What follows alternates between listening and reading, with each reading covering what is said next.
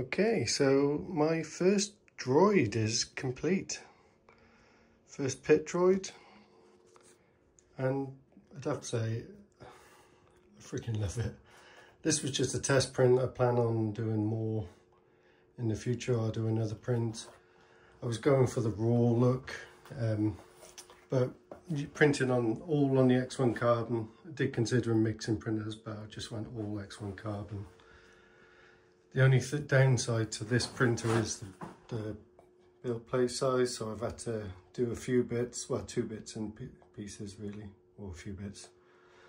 And you can see, but obviously there's no touching up or anything. So like in this torso, this like chest piece as well. And interestingly, I really struggled on matching these up. I need a bigger clamp to hold it down, so it obviously came apart a bit as I tried to glue, but actually I kind of like it. It looks like a little war wound, so I like it. And then I put a light in the front, just one of these Bambu Lab LED lamp kits. So that comes down, and I've just glued it on the back there for now. Quite cool. I haven't seen many people saying they've done these on the X1 Carbon. I'm sure they have. I only looked for a couple of minutes. So I thought I'd go through a few of the things that I did, like some of the settings, what I did with the slicer, etc. Hopefully it'll help someone else or inspire them to do it. So it is raw again, as I've said. Like, I thought I was okay with like supports and stuff, but actually I still need to learn some work on here. So I've sanded that a little bit, but I don't plan on finishing this, so I'm just going to leave it like that. Just wear and tear. You know, no one's really going to see the back of it anyway. But yeah, I'm used to printing small stuff, so something like this, it's a whole different game. I did notice with this bit here as well, so the way the guy who did the design did it, and bloody kudos to him because he great job. But I just went with the default orientation when I pulled it in, so it printed it like that. I'm not sure if you can see it here, but if you look at, because the layer lines are going a different way, the colours are different. So this was originally on there and it was a different tone. I should have thought about it, but like I said, I'm used to printing small stuff, so I didn't think about it at all really. So I reprinted that bit, and then I had a few problems where I had to put brims on and stuff. And to be fair, he does say that in the instructions, but I ignored it. But yeah, it's pretty cool, isn't it? Anyway, let me know what you think. Seen quite a few of them online. I'm obviously going to do another one of these and some other ones. But it feels like quite an achievement doing something like this.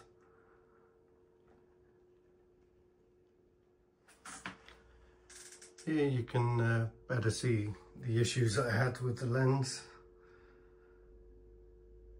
Actually, believe it or not, this is one of the better attempts. When I tried doing this in the Bambu Lab translucent Pet G, it was awful. At least this is quite consistent. I actually don't mind it. I think a clear one would look nicer, but actually I'm quite fine with it. I'm not going to lose any sleep over it. I don't think there's much else I can show you here. Excuse the mess. I'll show you a bit more underneath so you can see. It's a really detailed model. It's really good. And you know, it's all moving parts. The fingers and thumbs. There's 2 model versions on the thumb as well, so you can have it so it's fixed in place or moving. All of these joints. I didn't bother printing the base. Perhaps I should, to make it a little bit more sturdy. I've got him resting a bit against here. Yeah, stand on his own, but I just saw a little bit of support. You know, it won't go wrong with it.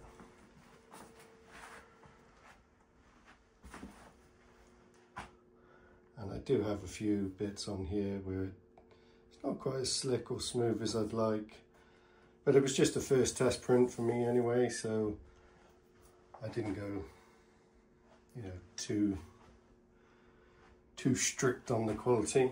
I'll just lift this up as well so you can see it. Oh, sorry. So I've just used the glue gun to stick these together. I did try super glue, but actually I got a bit impatient with it waiting. I thought, since it's a test one, I'll just use a glue gun. Actually worked pretty well, apart from on this bit, because I didn't have a big enough clamp. Actually, for the rest of it, worked pretty well. And this has got just some magnets on here, so it just goes on nicely. Yeah, let me know what you think. What colour should I go next? I think I really like this colour, which is also the Bambu Lab metal one. I got a nice one. So I didn't keep the box. Oh yeah, I did. There we go. That one there. And then I had sort of grey one that came out more black. But I'm thinking replace the black with this next time. What do you think? I think actually the black looks quite good, but in the other colour it'd be a bit more rusty perhaps. Might look good. Okay, when you download the files, it's all broken down into multiple different sections like head, feet, legs, hips, torso, etc. I've split them, well, I've kept them based on this folder structure, but I've just appended the number of the order I printed the bits in.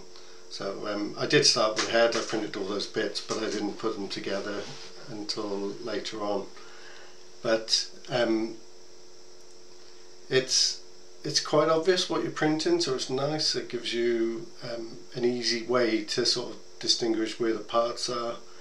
I did find some of the other parts, like the dowels and stuff, were like tucked away in one of these, so you'll see them in one of them, but also you might want to just check in all the folders, because there is a smaller one which I found was more applicable to some, and even some of the smaller ones I had to trim them down a little bit, but not the end of the world, quite easy.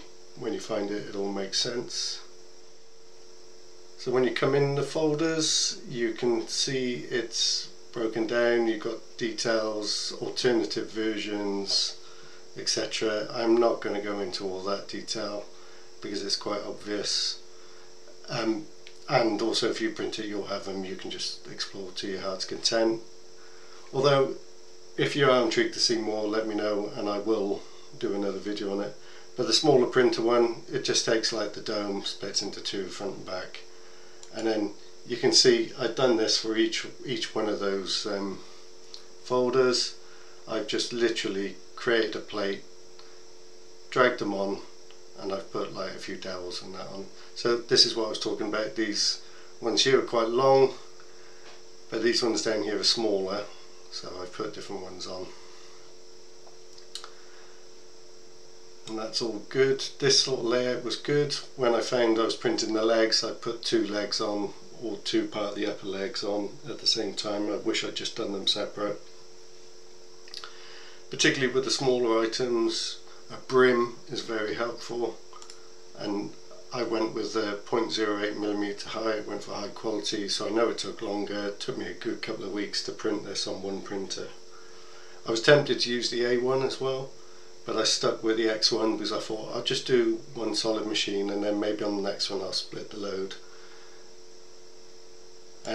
Main settings I changed really was I created a little droid one here, so actually I can show you the differences on what I had. I'll just, I don't know, it's not going to work for me. I thought I could. I changed the wall loops. The infill pattern I went gyroid. For some of the taller objects I found I had to really slow it down as well. So on the speed I just like cranked it right down to like 30mm per second, because otherwise it seemed to just knock them over. Because they're quite tall and also quite narrow sometimes, and that was mostly when I got to the hands. The hands is where I saw that. And then support, I just put an head to brim on most of the time. yeah, outer brim on that. For the support, now I mix and matched on here, and I always thought I was okay with supports, but because I'm printing smaller stuff, it's a different ball game. So I had to mix between normal and tree on this. I've just got a lot to learn on that front, I think. So obviously a bit naive on that front, doing the smaller stuff, sort of getting a grip, getting a handle of what you'd normally do. On this bigger stuff, trying to maintain a nice finish on it and everything, it wasn't quite so clear cut as I'm used to. So another good reason for me doing this, apart from having a cool end result, is that I get to learn more, continually teaching yourself more and learning more. It's all part of the enjoyment of this hobby, I guess, this expensive hobby. Yeah, there's not much else I changed really. It's all single colour prints, so there's no like colour swapping on it. Part of me now really wishes I could print these whole, because I just think it would look so much nicer, these top parts and the torso. So I can't wait to see what Bambu Lab bring out next year. Disappointing it's been delayed, but I can't wait to see it. I may have to save up and get that new bigger machine then, or I have to be quite honest, the K2 Max from Creality is, sorry, K2 Plus from Creality is looking really tempting. The only thing that puts me off is the same with the X1 Carbon really. It's just so slow printing multicolour on those machines because it's a single head. If you've got something like the Prusa XL for example, that sort of theory and that approach to it I really like, but it's an ugly looking machine, isn't it? And like if you put an enclosure on it, it's even bigger and uglier. I say that, I still want one. I still love it, but I'm going to wait and see what Bambu Lab come out with. If I did get a K2 Max or something, I'd probably just stick to single colour if I do stuff like this anyway, so maybe it's a mute point really. Anyway, I hope that gives you a bit of insight into what I've done and how it works, what you get. These lenses are still my biggest failure really. I've tried printing like a glass PLA, I've tried printing translucent PLA, translucent PETG. I've just got nowhere on it. So they're quite opaque on my end result, which I'll show you again in a minute, but I still think it looks alright, and especially when you got the lamp on, it just looks fine.